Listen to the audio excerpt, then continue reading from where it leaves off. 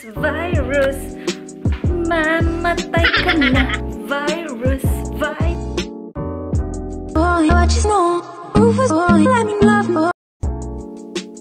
Good morning.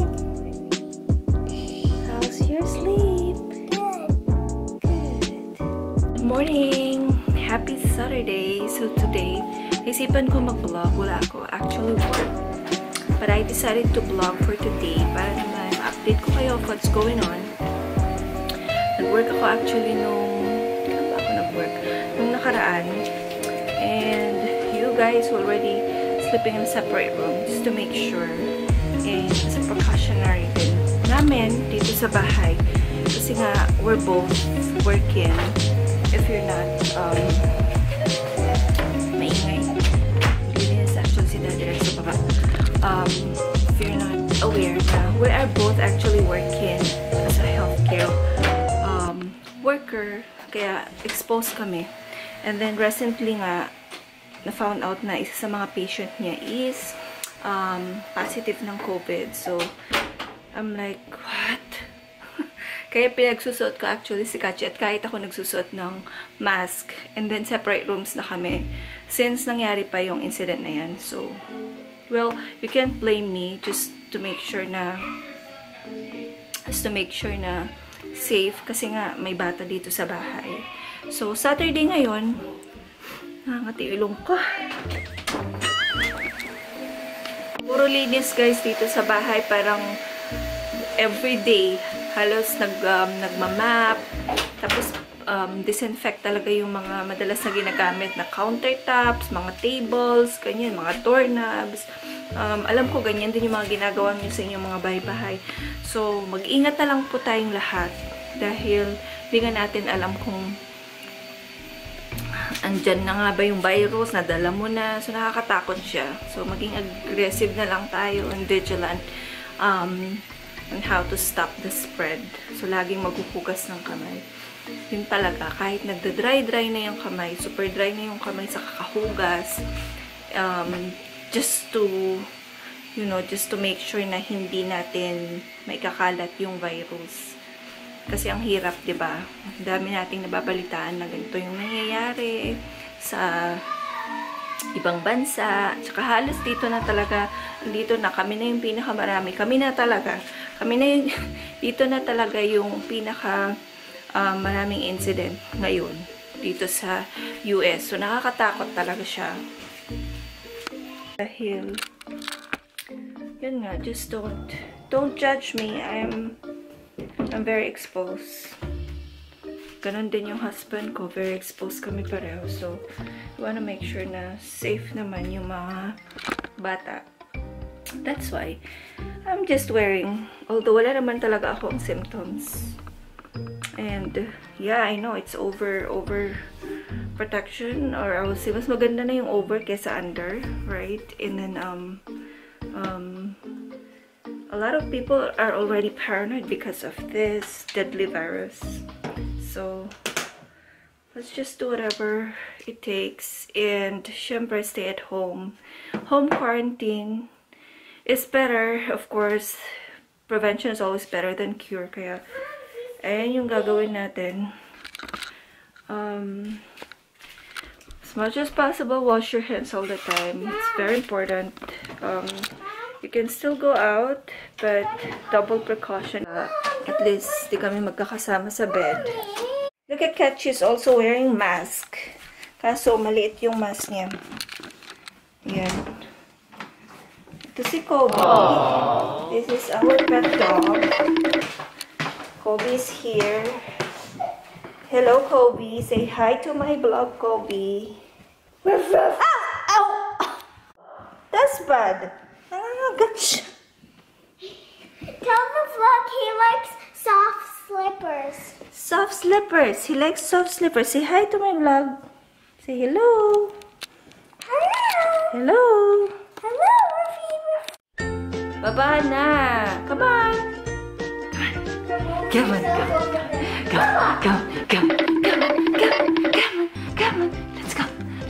let's go. Come on. Mom, tell the vlog to stay upstairs for a minute, Mommy. Okay? Oh, yeah, he likes to stay, but she needs to come down. Come on, come on. Come on, Kobe. Kobe is a hound mix.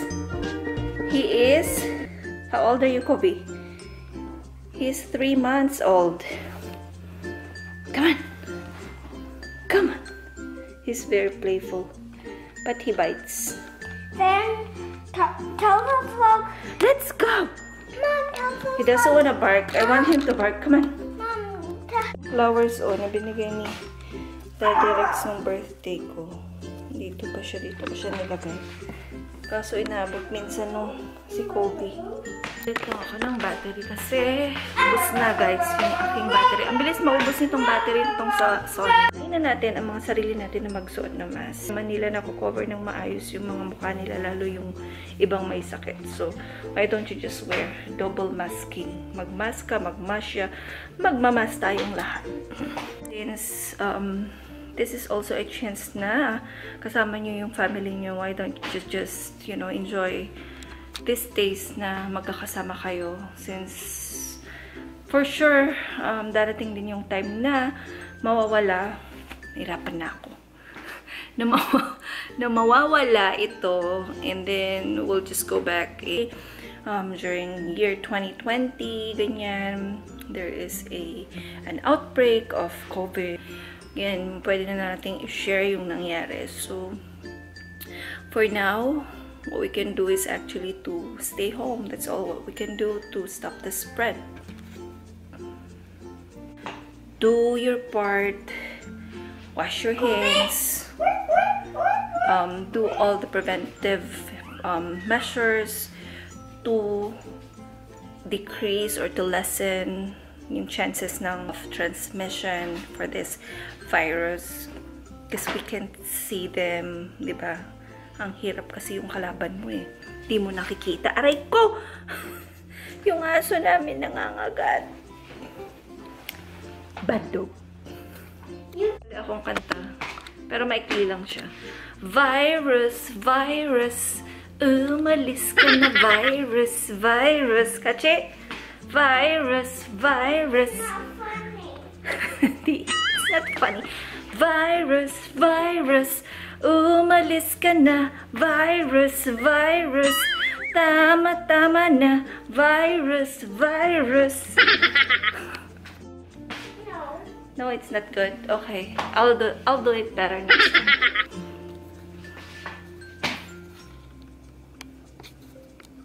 Lumayas ka na, virus, virus. Mamatay ka na, virus, virus. It's not answering. Nagpi-FaceTime-an kami dito sa bahay, guys. Dad is not available. Di daw siya available. Call back. Ang layo namin sa isa't isa. LDR ang relationship. Hala, kain tayo, guys. Yung ulam ko is actually yung paksiw kagabi. Tapos, meron tayong konting tusino dito na natira. Yun lang, yung ulam natin. Kain.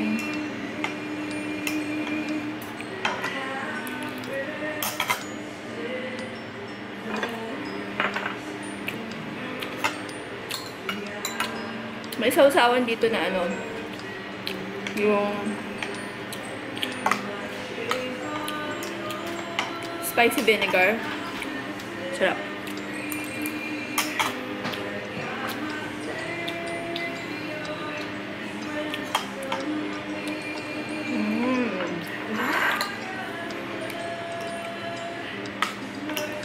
Tapos konting rice.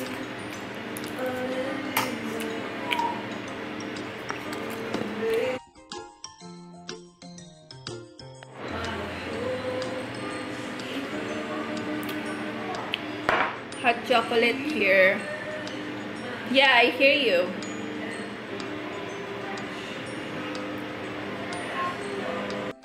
So, yung parang branch ko pa lang to. Lumapit si Hannah sa akin. Credit card. Sabi ko sa kanya, tingnan mo yung sitwasyon ko ngayon. Andito ako nakapadyama, kumakain. Meron ba akong credit card o bag dito sa tabi ko? Kung kailan naman ayaw mo hawakan guys, yung mga ilong mo, yung mukha mo nangangati yung ilong. Ang puto, lagyan na lang natin ng asukal. Guys, if you're interested, I will put the recipe in the description box below. Nagluluto. Ayan. Oopsie, sorry anak. That's fine. Oh, cute ng anak ko. I can't even kiss her right now. Oh, chukaching. Chukachung-chung. Lalagay natin yung butter na melt. Ayan. Ang importante dito guys, yung baking powder para kasi umalsa yung inyong puto. Itong mga molding cups. And we're just gonna spray them with this cooking spray para hindi siya dumikit. Pwede rin yung lagyan or pahiran ng butter. First batch of puto. Ayan. We're just gonna cover. Takpan lang natin. Ito na guys, yung puto cheese natin. Kain na tayo. Okay, taste test time.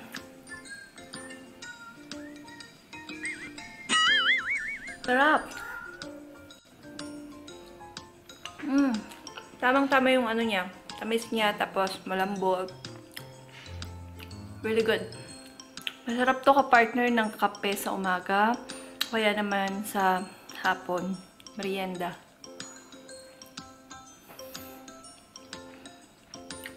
Kasi pinapaihi ko. Medyo makulimlim ngayon. Tapos ang lakas ng ulan kaninang umaga.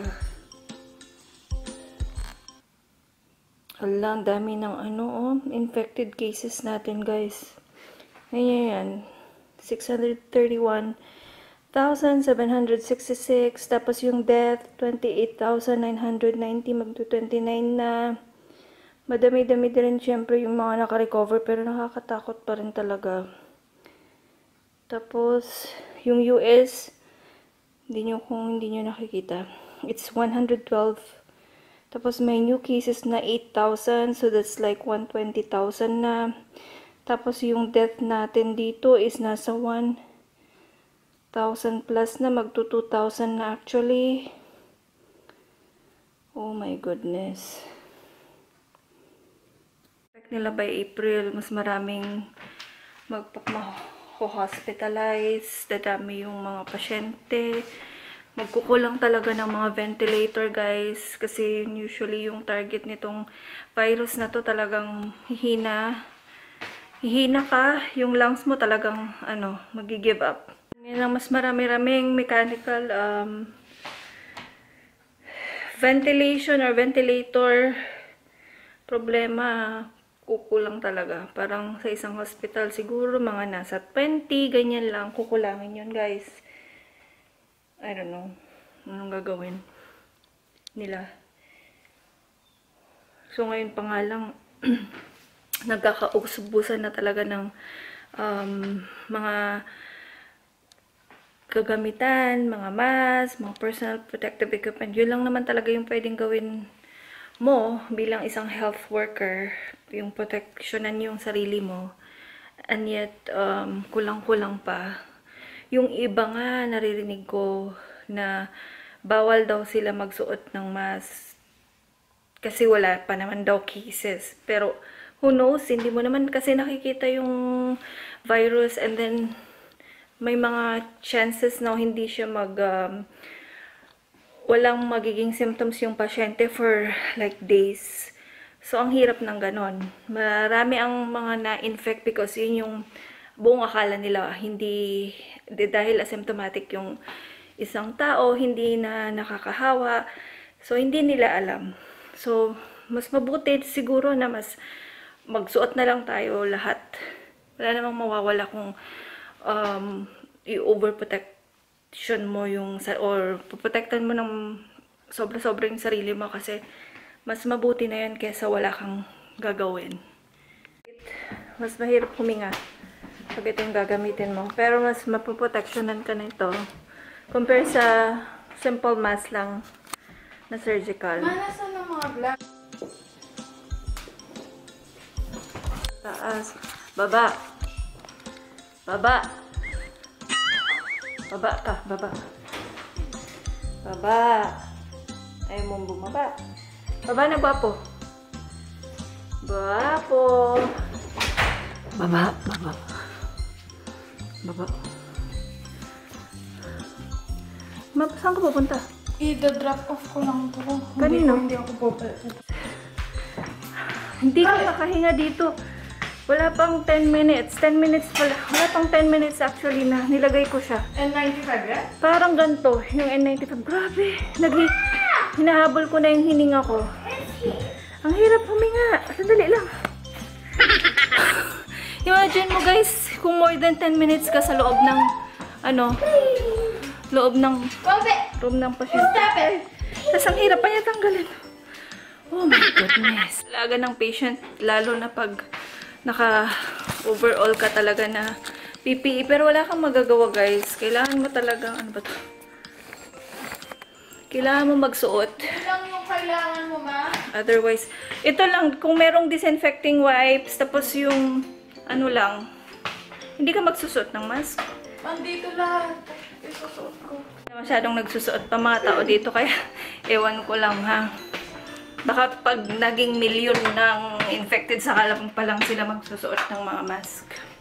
So, utusan ko si Ate Hana para bumili ng disinfecting wipes.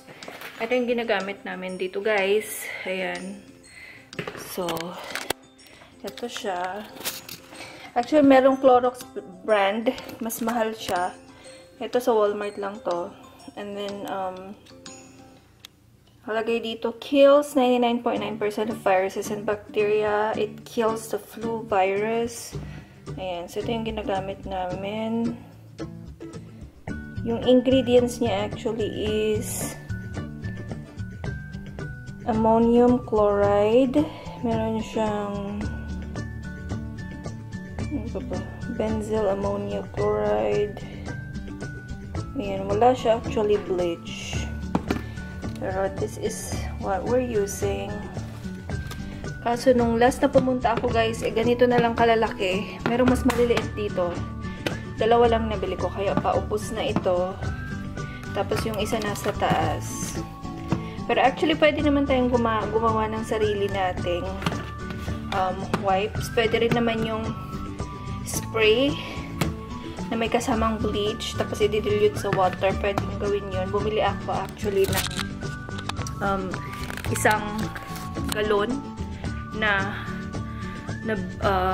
Clorox.